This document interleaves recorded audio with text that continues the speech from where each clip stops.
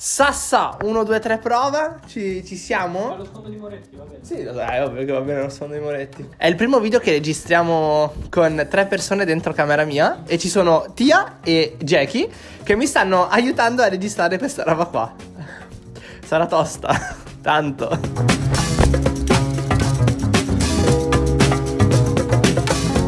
Ma tralasciando impostazioni di set non professionali, ben ritornati in un nuovo video. Dobbiamo, cioè, questo è il video? È questo il livello professionale che abbiamo raggiunto, ragazzi? Quella di oggi sarà una classifica abbastanza strana. Non ho mai fatto video top up o cose del genere, però vi farò vedere le applicazioni che io ad oggi utilizzo di più. Oh, raga, non dovete farmi ridere! Ti gratti il naso mentre parli. Cioè, sembra che hai trovato un nido di vespe e l'hai mangiato. Io non stavo ridendo. Tia, io ti ammazzo. Sì, ma lo inquadri, ma guardalo. Cioè, è proprio tutto rotto sto ragazzo. Quello di oggi sarà un video dove vi farò vedere semplicemente tutte le app che utilizzo e che aiutano al mio workflow per quello che faccio online. E indovinate un po', a gran sorpresa, il video è sponsorizzato. Unendo l'utile al dilettevole, la prima app è CleanFox. Oltre che avermi migliorato effettivamente tutto il comparto mail, è una delle applicazioni che sto incominciando a rivalutare un po' più del previsto. Molto semplicemente come funziona. È pronto, è arrivato il rider. Molto semplicemente è un'applicazione che ti aiuta con la gestione delle tue mail. Swipe a destra per lasciare la mail, swipe a sinistra per bloccarla e swipe in alto per cancellarla. Lo so, non sembra, ma ricevo un paio di mail lavorative. O no, ragazzi? No. Le ricevo, lo giuro. Dopo che l'ho installata, newsletter, mail spam o qualsiasi cosa che non sia utile per quello che mi serve, bam, tendo subito a cancellarlo. E la cosa più interessante di tutte è che cancellando le mail spam salvate l'ambiente. Cioè, la Greta Thunberg che intenti in questo momento non si sente già molto più soddisfatta? Si sente più soddisfatta. Cancellando tutte le mie mail spam, newsletter o qualsiasi altra cosa della quale non mi interessa, sono riuscito in questo modo ad ottimizzare 5 kg di CO2. 5 kg di CO2 sono tante, Tia. Di CO2. Di CO2? Vi basta Tia, t'ammazzo. Vi basta registrare. Tia, che io t'ammazzo. Allora, vi basterà registrarvi qua sotto con il link in descrizione per poter cancellare anche voi tutte le mail spam o le newsletter della quale non vi volete accollare. Sotto in descrizione trovate tutti i link per poter registrarvi e anche voi cancellare le vostre mail spam e scoprire quanti chili di CO2 avete salvato. Salute. Non lo so, dimmi tu. Hai fatto una combo strepitosa. Ho sputato il fumo mentre starnutivo. Cioè, sembrava un drago. Vi lascio sotto in descrizione i link per poter usare anche voi CleanFox. Deve essere un video dinamico.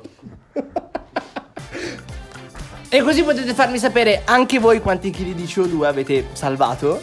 Vi aspetto sotto in descrizione. La seconda app credo sia diventata fondamentale dal momento in cui non vado più a scuola, o almeno fisicamente, dato che adesso faccio le lezioni a casa. Si tratta di Minimalist. Molto semplicemente è un'app che vi permette di organizzare al meglio la vostra giornata, mandandovi la notifica ogni volta che dovrete fare qualcosa e soprattutto con lo swipe potete cancellare dalla lista ciò che avete appena fatto. Perché la trovo utile rispetto all'agenda dell'iPhone? Per il semplice motivo che non so se sono io, ma ogni tanto non mi arriva la notifica delle cose che devo fare e quindi dimentico di fare tante cose. Quindi salve a tutti gli sponsor alla quale mi sono dimenticato di chiamare, scrivere o andare in call su Zoom. Scusate, non è colpa mia, è colpa sua, ve lo giuro.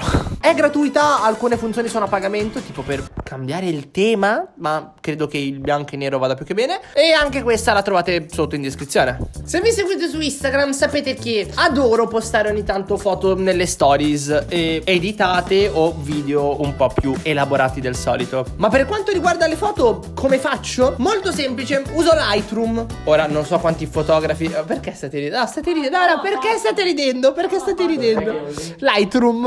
Lightroom. È molto comoda perché scatto la foto dal mio telefono e la edito direttamente da qua, potendo fare color correction, color grading e rendere le foto molto più interessanti rispetto alle stories normali, perché i filtri distruggono tutto, vero Tia? Che cazzo mi guardi? Gli ha dato fastidio che l'ho guardato. Sapete perché? Perché Tia non ha un bel profilo. Inquadra Tia. Guarda Tia. Tia, tu quante foto hai su Instagram? Ha una foto e basta su Instagram, Tia. No?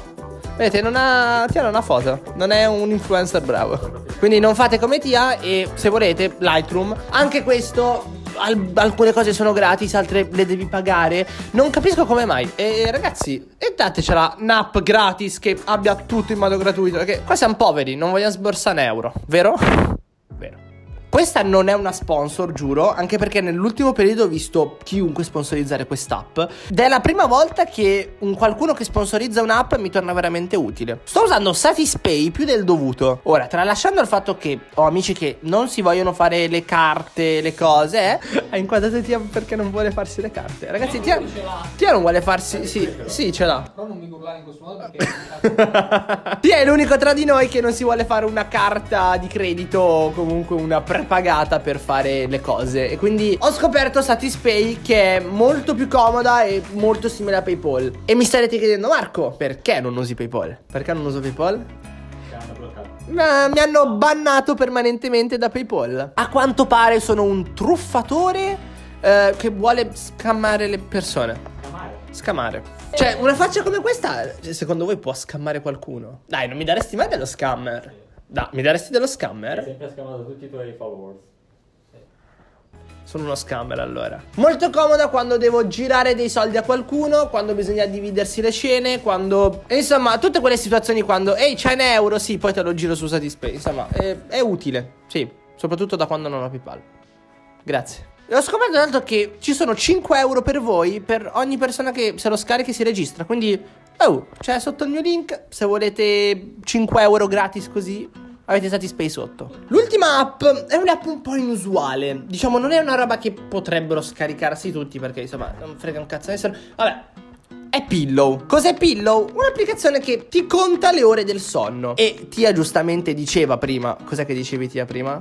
Vai a dormire alle 8, vedi alle 5. Farmi fare il calcolo. A Tia basta contare le ore di sonno, no? Fai il calcolo e sei a posto. Pillow invece è un'applicazione che non solo ti conta le ore di sonno, ma tramite l'Apple Watch riesce a contarti la qualità del sonno, quante volte ti sei svegliato durante il sonno e soprattutto se dormi bene o meno. Una cosa figa è che puoi vedere anche i battiti. Diciamo però che servono 300 euro di Apple Watch. Servono 300 euro di Apple Watch. Che cazzo di applicazione è?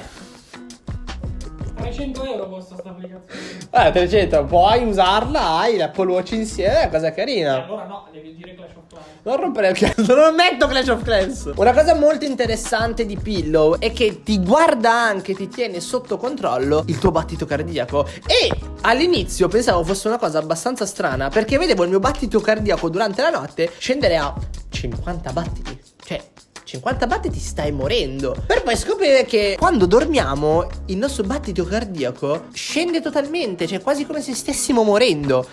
Quindi è ansiolitica, però da quando la uso incomincio già a dormire un attimo meglio, perché vado a dormire ad un orario decente, mi sveglio ad orari decenti, ma non nell'ultimo periodo. Tocca ancora sistemarsi. Ovviamente c'è bisogno dell'Apple Watch.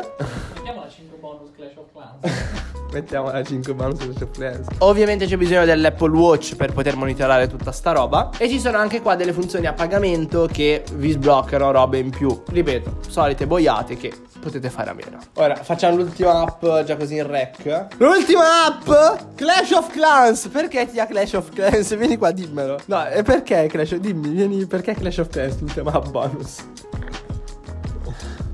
Perché sì. E basta. Ultima app, Clash of Clans. Ah, che TH avete voi il municipio? H10, quasi maxato. Io sono rimasto al 9, all'8 probabile. Dovrei... Che TH avete voi il vostro municipio? Si conclude così il nostro video sulle top up. È stato interessante. Ditemi se volete più video come questi e soprattutto più video con questi due esseri, che spero di no.